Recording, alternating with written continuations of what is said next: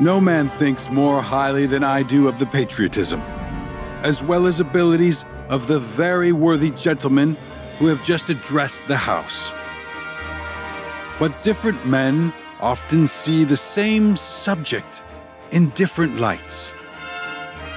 For my own part, I consider it as nothing less than a question of freedom or slavery.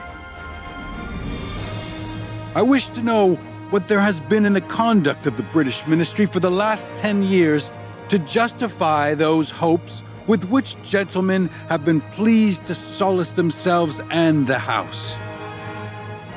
Ask yourselves how this gracious reception of our petition comports with those warlike preparations which cover our waters and darken our land.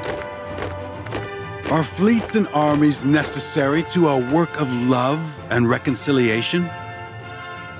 These are the implements of war and subjugation, the last arguments to which kings resort. They are sent over to bind and rivet upon us those chains which the British ministry have been so long forging. And what have we to oppose them? Shall we try argument? Sir, we have been trying that for the last 10 years. If we wish to be free, we must fight. They tell us, sir, that we are weak, unable to cope with so formidable an adversary. Sir, we are not weak.